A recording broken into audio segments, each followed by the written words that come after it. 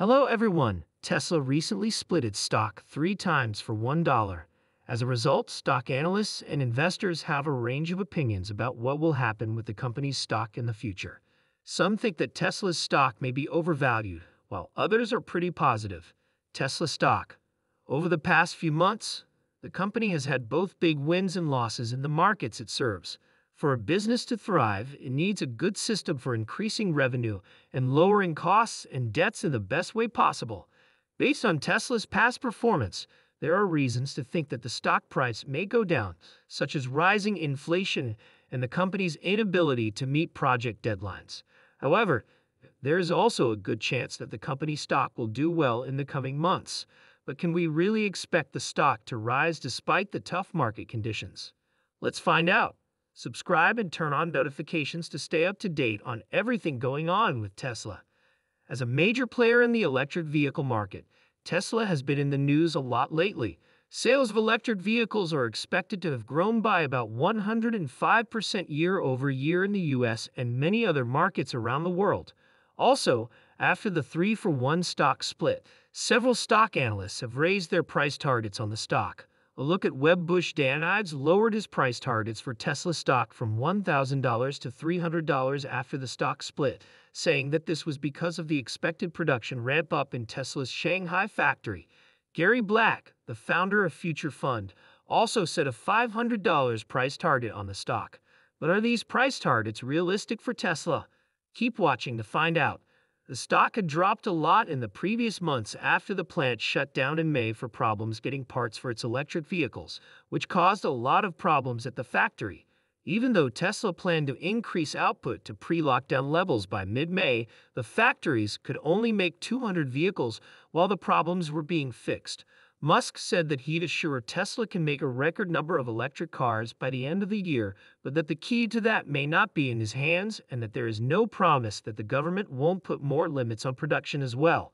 The stock price dropped even more when news came out that Musk was selling Tesla stock in August of this year. The CEO of Tesla sold 7.92 million shares worth about $6.88 billion during his recent Twitter trial.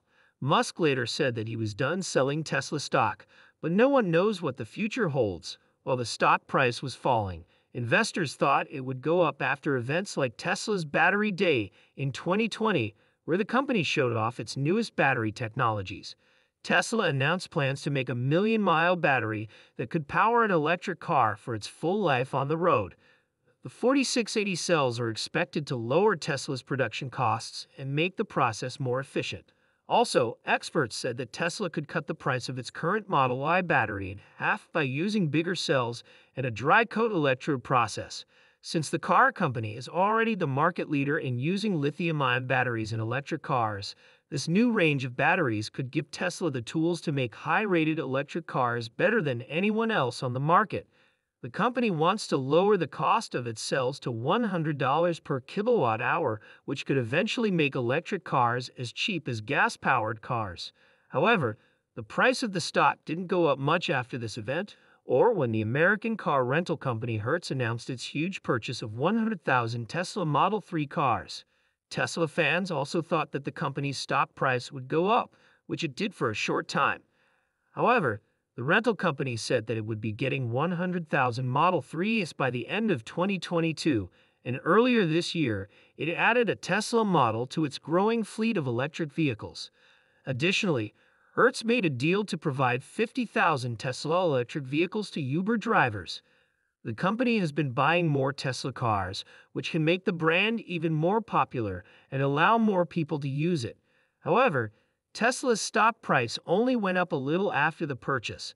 There are a number of other factors and projects that could cause the stock price to rise in the coming months.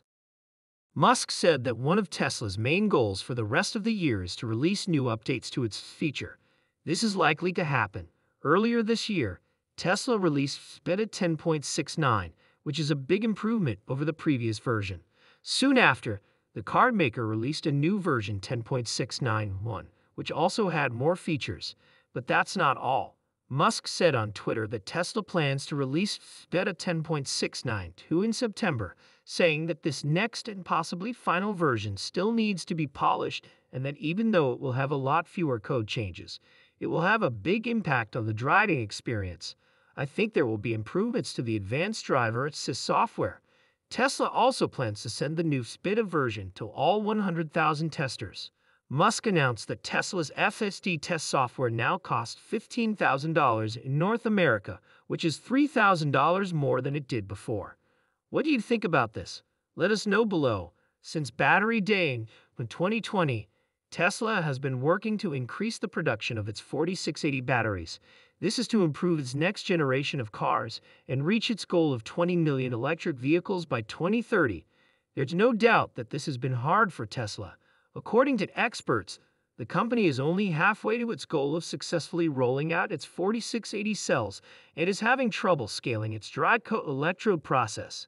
However, the electric vehicle maker is still working toward its goal of using larger cells in its cars, and experts say that Tesla will probably still be able to implement the 4680 cells dry coat electrode process next year.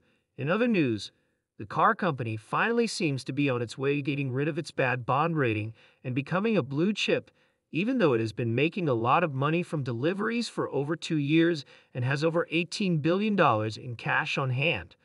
Companies like S&P Global Ratings and Moody's Investor Service still rate Tesla as a junk bond, but that label seems to be going away. Credit review by Bloomberg Intelligence Joel Levington recently said that Tesla is still making a lot of money, which will eventually make these point rating companies act. He also said that he wouldn't be surprised if Tesla's investment grade rating was upgraded before the end of this year. Needless to say, this is long overdue for the sixth most valuable company in the world, and while it might not seem like a big deal to an average Tesla investor, a higher rating could mean a lot of large funds that usually won't invest in companies with anything less than an investment grade rating. With a higher rating, Tesla will be able to attract these larger funds, which could mean a lot of business for the automaker. Also, Tesla will have its second AI Day later this year, and the company is likely to offer a number of interesting changes and improvements. During last year's A-Day, Tesla showed off its Dojo supercomputer, which the company said was the fastest AI training machine in the world. The company also showed off its fully bipedal human robot Optimus, which got many Tesla investors very excited about what the future held for this new technology. Even though the Optimus project was shown off last year, Tesla plans to finally give an update on it at its second A-Day later in September. This year's event was supposed to happen on August 19, which would have been exactly 1 year after the first AI Day. However, Musk later said that the date had been pushed back to September 30, saying that this was because Tesla wanted to have a working prototype of the Optimus robot by late September.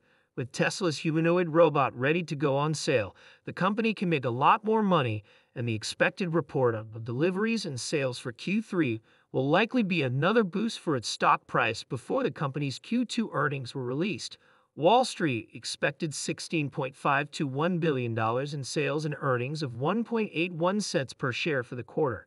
This was because the fourth shutdown of the Shanghai Gigafactory meant that only about 250,000 exports happened instead of the over 300,000 that were expected. Luckily, Tesla's financial report for the quarter topped expectations for both earnings and revenue. Even though it was a tough quarter, the company reported revenues of $16.94 trillion, which was $400 million more than what Wall Street expected for revenue, and earnings per share of $2.27. Since Tesla was able to get through the toughest quarter of the year, most Tesla bulls are pretty optimistic about what will happen in the third quarter this year. What do you think? Let us know below, and while you're here, click on one of these two videos.